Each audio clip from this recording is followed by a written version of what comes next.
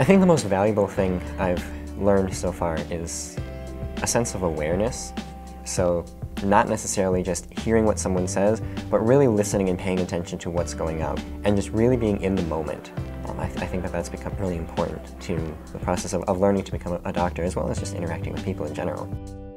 I think working on things outside of school is a good way to stay grounded.